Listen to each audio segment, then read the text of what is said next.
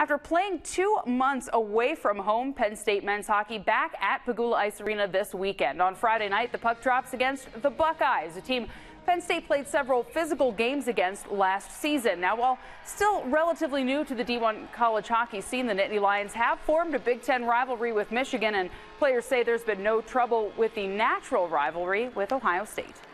I'd say it's more of a school rivalry. You see it with other sports, and it's something that you kind of just buy into, and you play the game. If it gets chippy, it gets chippy, but we're out there trying to get the win. I'm not a big fan of Ohio State, that's for sure. So the fans feed off of it, maybe more so than we look to go out and make a rivalry. But the Big Ten's so competitive that every team in the Big Ten will feel a rivalry. But every game sort of takes on its own identity. But I'm sure because of that, I would be extremely disappointed if we weren't ready to compete physically.